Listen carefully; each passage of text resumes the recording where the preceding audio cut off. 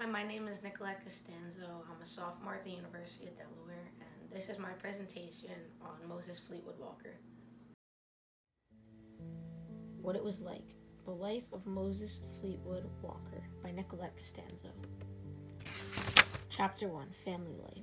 On the day of October 7th, 1856, in Mount Pleasant, Ohio, a baseball superstar was born by the name of Moses Fleetwood "Fleet" Walker. Walker grew up with a rather large household consisting of his two parents, Moses W. Walker and Caroline Walker, along with his 6, possibly 7 siblings. His father originally worked as a cooper, which is someone who made and repaired barrels and casks, but he eventually became a physician and Methodist Episcopal minister. His mother, on the other hand, was a midwife. The family moved from Mount Pleasant to Steubenville, where Moses and his siblings would grow up and go to school. Chapter 2, On the Come Up. Following high school graduation, Moses enrolled in college at Oberlin College in 1877 to study law. Things began to quickly align for Walker's baseball career at Oberlin as he excelled on the field. He became the team's leadoff batter and catcher. As he continued to grow as a player, his grades started to suffer. Despite his lacking academic performance, Walker's athletic ability got him recruited to play baseball at the University of Michigan.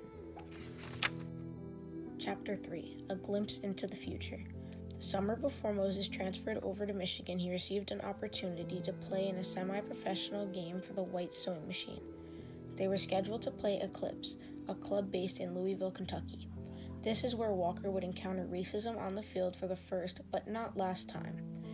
When the players of the Eclipse Club got word that Moses, a black man, was to play against them, they refused to play. Therefore, Walker was benched the entire game. Chapter 4, Almost There. Soon to follow, in the spring of 1882, was Walker's junior year of college, where he would finally transfer to the University of Michigan. Moses had carried the team to a 10-3 record. He was the leading batter and highly admired for his catching ability. Shortly after the season, Walker married Bella Taylor, whom he met while going to Oberlin College. The newlywed pair had already had their first baby, Cleolinda, on the way, but unfortunately Moses had to leave for a baseball opportunity in Newcastle, Pennsylvania. Walker had played for the Newcastle Neshnocks, more commonly referred to as the Knocks. Walker was one of the only players paid to play for the Knocks. Chapter 5, The Big Leagues. Soon enough, Moses was on to the big leagues. His hard work had finally paid off when he was called by Toledo to sign as their catcher. This signing was very controversial because Walker was African American and the rules prohibited African Americans from being a part of the league. The final ruling was overturned due to Walker's outstanding reputation both on and off the field. Though the league overrode the rule for Walker, this did not sit well with many people. Some teams went as far as refusing to play against Walker. Cap Anson, the first baseman of the Chicago White Stockings, was a blatant racist. He vowed to never play against a black man, and he kept true to that oath when he and his team arrived in Toledo for a game. Walker was supposed to play that day but sat due to injury, so there was no confrontation this time. Chapter 6, The Racism Continues. Kurt Welch and Tony Moline, Walker's own teammates, did not help with the racial issues Walker was already facing. Moline had told the press he was the best catcher I ever worked with, but I disliked the Negro. Whenever I had to pitch to him, I used to pitch anything I wanted without looking at his signals. One day, he signaled me for a curve and I shot a fastball at him. He caught it and came down to me. He said, "I'll catch you without signals, but I won't catch you if you're going to cross me when I give you a signal." And all the rest of that season, he caught me and caught anything I pitched without knowing what was coming. To further worsen issues, Charlie Morton, Toledo's manager, even faced pressure. Morton was contacted just weeks before a game they were scheduled to play and was told Walker was not welcome to come. They went as far as threatening to potentially kill Walker if Morton did not abide by this notice. Chapter 7, Back to the Minors. Walker was released from Toledo due to injury and never again returned to the major leagues. Just before signing with the minor league team in Cleveland, Walker prepared for his second child with Bella, whose name was Thomas. Just 2 years after Thomas was born, the couple welcomed their third child, George. In the midst of creating a beautiful family, Moses took a job as a postal clerk. This only lasted a few months because by the springtime he was back on the field. Moses signed with the Cleveland of the Western League, a minor league team, for the 1885 season. He only ended up playing 18 games with them before not only the team collapsed, but the league as well. Fleet then grasped onto the minor league team in Waterbury, Connecticut. Chapter 8. There's No Place Like Home. After his season with the Waterbury League, Walker returned home to Cleveland and worked with his brother, Weldie. Fleet had come to assume ownership of La Grande House, which was a hotel, theater, opera house. He came to earn upwards of as much as $2,000, while when playing Major League Baseball, he could only make about $10 a week. Chapter 9. On to the next chapter. The following year, Moses returned to Waterbury to play baseball again. He wound up only playing in about half of the team's games because of a series of injuries. During his time on the field, he assembled a cluster of fluctuating statistics. Despite his inconsistent statistics, Fleet came by an offer with the Newark Club in the International Association for 1887.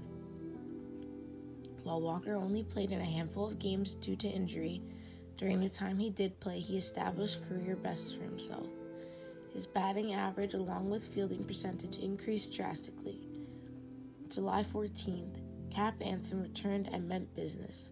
He and his Chicago White Stockings arrived in Newark for a game, but Anson kept good with his promise and refused to play on the same field as African Americans. On account of Anson's demand, Walker was not permitted to play. Chapter 10. Going to Syracuse. In the season to come, Newark's manager took a job with the Syracuse Stars, also the International Association, and Walker went with him. 31-year-old Walker was the starting catcher of his new team but lacked offensive ability. His defensive capability is what helped lead the Stars to a pennant. In 1889, Walker's next season with Syracuse, he did not play up to standards offensively or defensively, therefore he was released from his contract. Upon his release on August 23rd, Walker remained in Syracuse and began working as a railway postal clerk again. Chapter 11. April 9th. On April 9th, 1891, Walker had been involved in a fatal stabbing. A small group of drunk white men were throwing a handful of racial slurs at Walker in Syracuse. Walker, defending himself, exchanged harsh words as well. As things began to heat up, Walker stabbed the men. He was proven not guilty by a jury of 12 white men while held on trial. Later that year, Walker moved back to Steubenville, where he would continue to work as a postal clerk. Chapter 12. Chaos. In 1895, Bella unfortunately passed away from cancer. Moses remarried 3 years later to Edna Mason, another classmate of his from Oberlin College. Just months after their marriage, Moses was yet again arrested, this time for mail robbery, which he was found guilty of and spent the rest of the decade in prison, while both of his parents passed away. Chapter 13. A Renaissance Man. Upon his release, he went back home to Steubenville to live with his 3 children and wife. Moses worked with his brother Weldie again. They operated the Union Hotel. A few years later, Moses became the manager of a local opera house in Cadiz, Ohio. He and his wife would jointly run the theater.